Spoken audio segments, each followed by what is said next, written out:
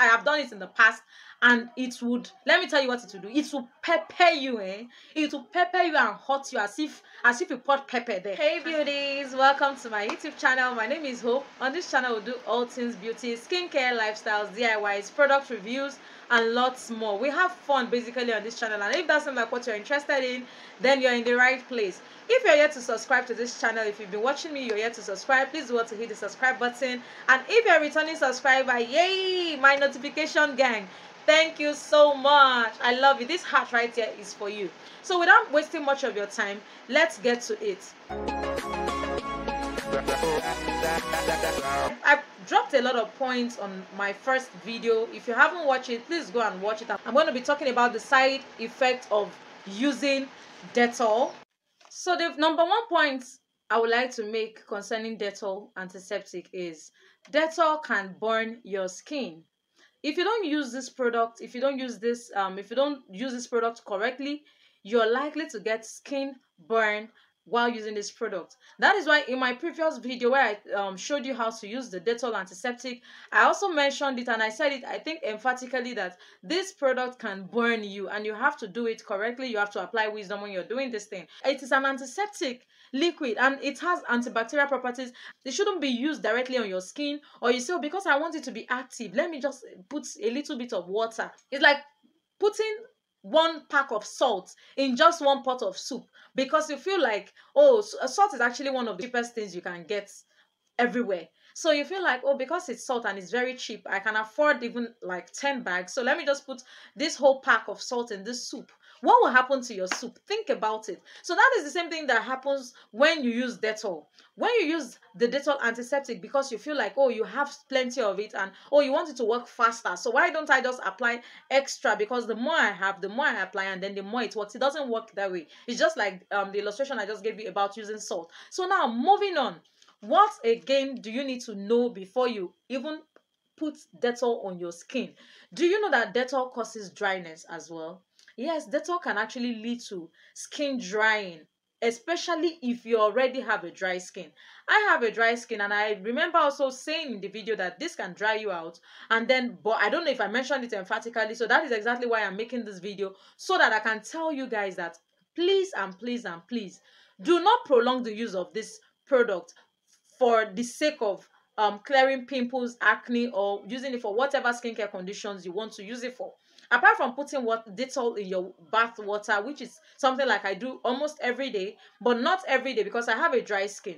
And then I only put it in very tiny proportion. I don't even get to perceive the smell of the Dettol in the water. I just like it present there so that it can help me kill germs, because I react to some of these things. So aside trying to use Dettol that way, when you're using it for a specific skin condition like pimples and acne, we sometimes can be very stubborn to treat, and you feel like, okay, let me just continue using it every day, year to year, round the clock, and see if it's going to work.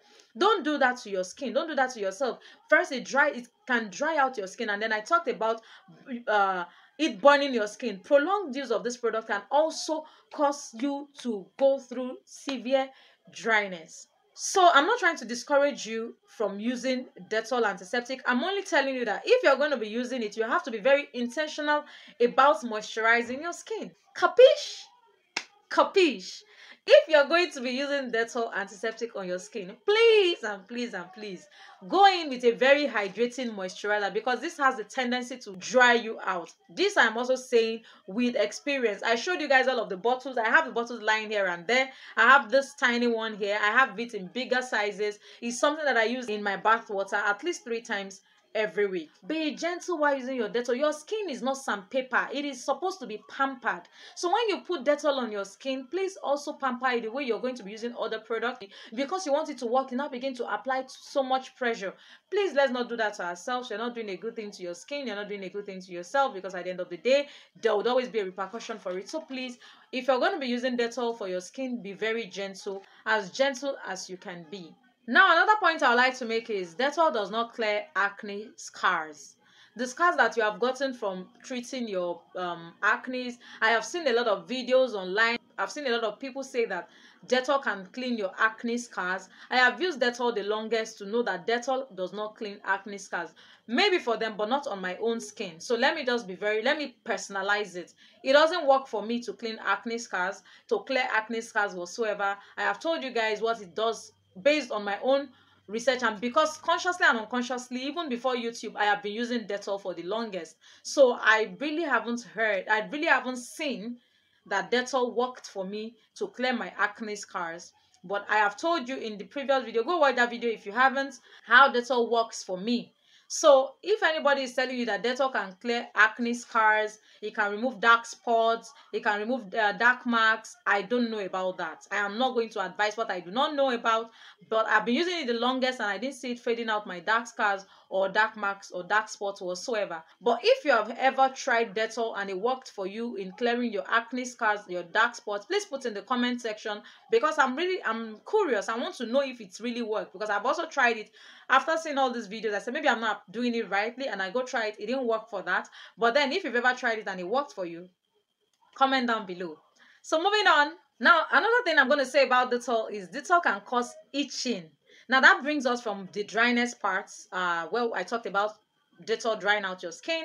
Dettol can also cause itching on your skin, because excessive dryness of skin actually leads to itching. You guys already know I have a dry sensitive skin, and that combination isn't a good one. But then I try to find a way to manage using Dettol in my skincare regimen. So if you have a dry sensitive skin like me, you want to be very careful in how you apply Dettol to your skin and in what concentration to use it. I'd already showed you guys and experimented how to use it in my previous video, and I'll be leaving the link of that in the description box and also in the end card. So watch this video to the end so that it can lead you to the video if you haven't watched it. But sincerely speaking, I'm going to tell you guys, Dettol can cause itchiness. It can cause your skin to itch. It can cause your skin to begin to scratch you. Let me just say it in a layman's word. It go let your skin scratch you, guys, period.